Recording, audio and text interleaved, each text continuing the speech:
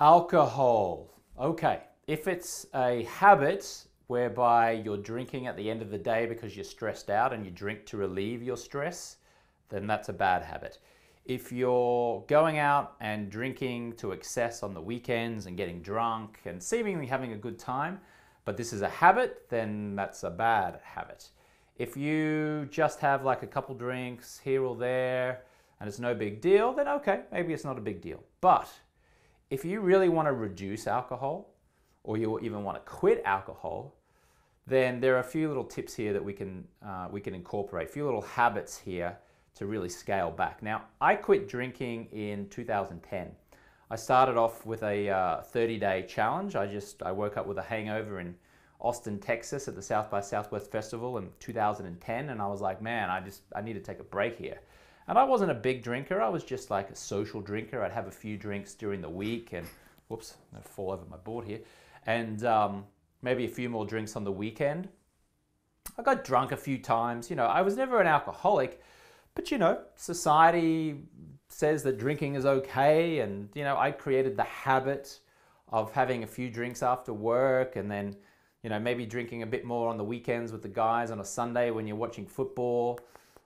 Maybe you go out on Saturday night. When you go out to dinner with friends, you order drinks, like just before you sit down. It's like, let's go to the bar and have a couple of drinks to start off with. And man, the amount of money that it costs to drink is pretty excessive. Like it adds up. And that's just, going out to a bar or a restaurant. Even if you're at home, you're just buying like a nice cheap bottle of red wine or white wine or a moderate priced bottle. Even that adds up. And here's the thing, it's not just the cost, the financial cost of buying the alcohol, of purchasing the alcohol. It's also the alcohol related expenses, like if you're out at night rather, you're getting a taxi home or an Uber, so you got to add those costs in. You tend to eat more food when you drink alcohol because the alcohol makes you crave sugary foods. So you tend to eat more and you tend to be more inclined to eat chips and desserts and things like that. Plus, if you get sick, like you're hungover or just, a few drinks here or there is making you a bit irritable, then maybe you have to go to the pharmacy and buy some cold and flu tablets because you feel run down. So you're actually spending more money on medication that you ordinarily wouldn't need to spend money on if you weren't drinking. If you get sick or hungover and you miss a day's work and you work by the hour, then you miss a day's work.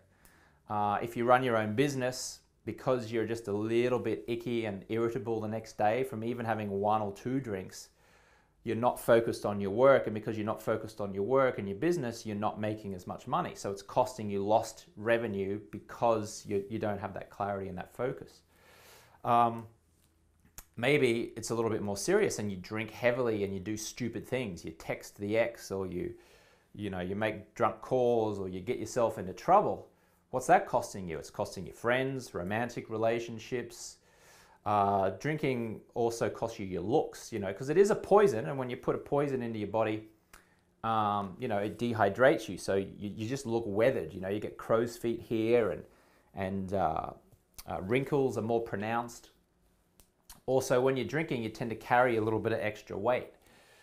So even if it's like only a few pounds, like if you don't feel confident because you feel like you're carrying an extra 5 pounds, 7 pounds, 10 pounds, then that slows you down. It affects your sleep, it affects your self-confidence, and that has just all these huge spin-off effects. So I'm not here to say quit drinking forever, right? Because the occasional drink is fine. It's okay. I quit drinking and haven't had a drink since 2010 just because I feel amazing. When I quit for 30 days, I lost 13 pounds. My skin got better. People were going, wow, you look so much better looking. What happened? And look, I created this program called the 30-Day No Alcohol Challenge. If you want to find out more about that, just go to 30daynoalcoholchallenge.com and you can see the before and after photos of me. When I was drinking, I got up to about 218 pounds, and when I quit drinking, well, now I'm down to 185 pounds. So I've lost almost 40 pounds. If you want to see a kind of marshmallow photo of me, marshmallow face where I'm puffy in the face, go to 30daynoalcoholchallenge.com and you can see that photo. But let's do a few little habits here around alcohol. Now I did write down 1, 2, and 3 here, but let me just give you a bonus 1 before we get into this one. If you're wanting to reduce alcohol, remove it from your home. Remove it from your home, because if it's in sight, then you're more likely to go and grab it and pour yourself a drink. But if you remove it from your home altogether, you remove a liquor cabinet, you remove the beer or whatever, you're less likely to go and get it. So just like we talked about gutting the pantry of bad foods, gut your house of alcohol.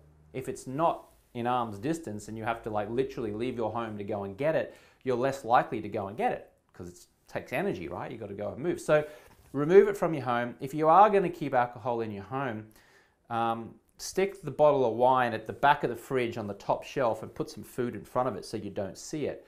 Or if you really want to keep alcohol in your house for special occasions, maybe you entertain or whatever, put the alcohol, again, out of sight. Put it in your garage if you have a garage, or put it in a weird spot like under your bed or in the clothes closet.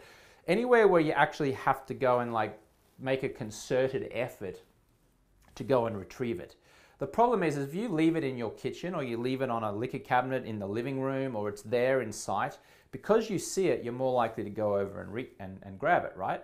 So just remove it out of sight. The other thing is if you drive a certain way to and from work or home and you go past a liquor store, remove the visual side of the liquor store. Take a different route. Another way to reduce alcohol is to start spending a lot more time with people who don't drink as much alcohol or don't drink at all. Which is cool, which is good, which is a great way of doing it. Some other tips here. Figure out what it's actually costing you. Like, do the math. I would encourage you to like sit down and just go, right, how much money did I spend on alcohol this week? And then multiply it by 4, which gives you a month, and then multiply it by 12, which gives you a year. So definitely, what is it costing you to drink alcohol? Now, let's just say as a hypothetical here that you spend $50 per week on alcohol, okay? That's buying it out in drinks or in a restaurant bill or buying some wine or a 6-pack of beer or whatever, just to say it's $50 a week. So that's $50 a week times 4 is $200 a month. Okay, not that huge of an amount in this example, right? But then add up then what you're actually spending when you drink the alcohol. Like for example, are you having a late night burger, or are you having an extra dessert, or are you buying more food, or are you actually spending money on a taxi or Uber because you're drinking? So add up that cost, right? So let's just say that might be another $25 a week. So we're looking at another $100 a month. So now we're up to $300 per month. Then figure out how many days of the year, or sorry, how many days of the week or the month where because you're hungover or you're a little bit irritable, that you have a hangover breakfast, or you go out for breakfast instead of eating in and you get something just to make yourself feel a little bit better. Maybe that's another $25 a week. So now we're up to another $100. So now we're up to $400 a month. And then maybe what do you spend per month on, you know, going to the pharmacy and getting cold and flu tablets or vitamin C or something because you feel run down because you've been drinking? Maybe that's another, I don't know, $25 a week. I don't know if this is too much or too little in your scenario, but this is just an example, right? I encourage you to do the math as it relates to you. So now we're up to $500 per month. What about if you, because you're a little bit cranky and irritable in the morning because you've been drinking alcohol, you're not making as much money in your business, or you're not being as productive as you can be in your job, which means you're missing out on a promotion because your boss or your manager or whoever doesn't think you're doing a very good job because you're like tired and whatever. So maybe that's costing you missed opportunities. Maybe it's $100, another $100 a month on average. So now we're up to $600 a month that it's actually costing you, even though you've only spent $200 a month on the actual alcohol. Does this make sense? So, and even women, like, what do you spend on moisturizers? Like all those moisturizers, fancy moisturizers you put on, they're expensive. But guess what? You don't even need those moisturizers if you quit or reduce alcohol, because alcohol dehydrates you. If you want to have really beautiful, luscious skin, just quit drinking. Because as soon as you do, the poison leaves your skin and it makes your skin glow. You don't even need any of those moisturizers. So add up what you spend on moisturizers every month. and then add that to how much alcohol is costing you. So there's all these little hidden things here. The other thing is, let's just say that the alcohol is making you depressed, because it is a depressant, right? Even if it just makes you a little bit depressed, just a little bit. Because you're a little bit depressed, now you're not as energetic, now you're less likely to go to the gym, now you're not as happy, and because you're not as happy, you're kind of walking around like this the whole time, and because you're walking around like this the whole time, maybe if you're single, nobody wants to date you, or you don't have the confidence to go and approach someone because you're kind of like walking around like this the whole time, just because you just have this general feeling of mediocrity or an averageness. Averageness is not a word, average, feeling average. So now that's costing you your happiness, and the happiness is costing you maybe $100 a month. So can you see how alcohol, even though it's just 1 or 2 seemingly innocent drinks per week or night or whatever, the drink to relieve your stress at the end of the day, can you see how it can actually be costing you a lot more than just what you spend on alcohol? So I would encourage you to do the math, okay, and then figure out what it is, what's it costing you. Second little tip here on alcohol is, if you want to go out and not drink, then say to yourself, I only drink water tonight. I only drink water tonight, or I only drink soda water. My favorite drink is water, ice, and a piece of lime, but it can be soda water with a splash of cranberry, whatever it is. Don't say to yourself, oh, I'm not going to drink tonight, I'm not going to drink alcohol. Just say, I only drink water, or I only drink soda, because the mind really wants to focus on what it can do. If you tell it what not to do, then what happens? You obsess about what not to do, and then because you're obsessing about what not to do, you tend to think about that thing, and then you're more inclined to be tempted to actually drink it. So don't say I won't drink alcohol tonight, say I will drink water, or I will drink soda, water, and ice, a piece of lime. Whenever anyone asks you if you want to drink, say, hey, you want a drink? Say, yes, please. I'll take a water, ice, and a piece of lime. Or, yeah, just a glass of water, thanks. Or, yeah, soda water, or whatever. Whatever your stock drink is, whenever a waiter or a friend or anyone asks you, what do you want to drink, just tell them that stock answer. If you're going out to a bar, I like to just walk into the bar and just go straight up and order a non-alcoholic drink. Because I like to just get into the habit of yeah, walk up to the bar, get it, yeah, water, ice, piece of lime, thanks. Guess what it costs you? It costs you $0, and you drink it all night and you feel amazing. It refreshes you, skin looks good. Number 3 is, I'm not sure this is picking up on the thing, but have the most fun. Let me just see if I can. Have the most fun. That means when you're going out or you're socializing, whether it's a dinner or you're going to a bar or whatever, just commit to having the most fun. You don't need to be thinking, oh, I'm not drinking, I'm going to be so dull and boring tonight. You need just be thinking, I'm going to have the most fun tonight. I'm going to introduce people. I'm going to be genuinely interested in the other person that I'm talking to. I'm going to be engaging. People think that because you stop drinking or you reduce drinking that all of a sudden you're like a social leper. No. I jump up and down. I'm friendly. I'm personable. I introduce people. I commit to having the most fun when I'm out socializing with friends, and I don't drink alcohol. 0. Nothing.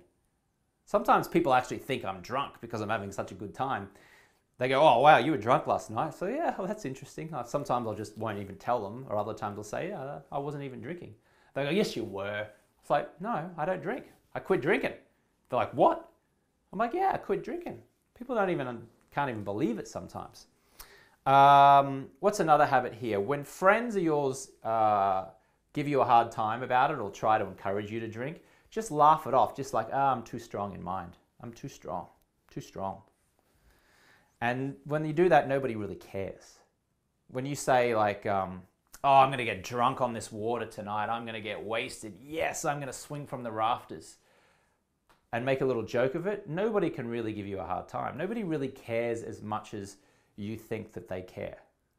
The main thing is get it out of your house or your home. Make it difficult to get to. So don't go past the liquor store. Figure out what it's actually costing you. Do the math in your head in terms of the finances. And then what's it costing you with your health? Say to yourself, I only drink water tonight. I only drink soda water. Commit to having the most fun. Laugh it off when people are like, go on, have a drink. You know, just be chill about it. Laugh about it. And if you do those things and you practice those things, and then you get into that habit of, oh yeah, one more thing as well. If you're stressed out and drinking relieves your stress, here's another little habit or some habits that you can do to relieve you of your stress. It's go for a walk around the block. It's breathe in, breathe out, have a tall glass of ice cold water, or make yourself a nice smoothie, healthy smoothie.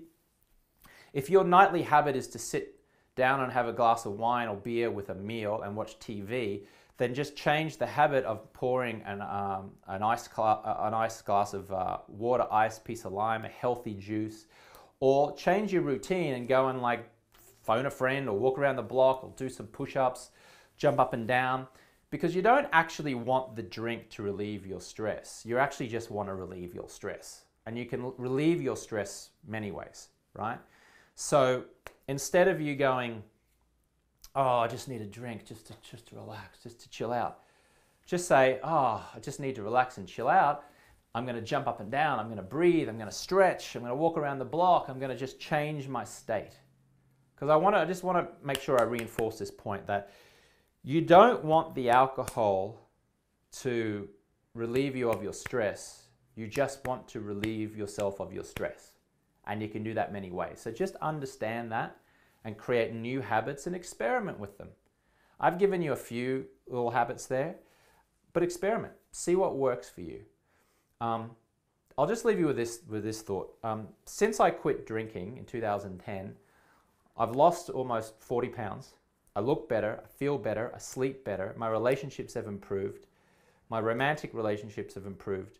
I landed my dream job hosting SportsCenter on ESPN because I had clarity and focus, right? Because I wasn't drinking, I had clarity and focus. I finally got my dream job. I started businesses, 3 businesses now.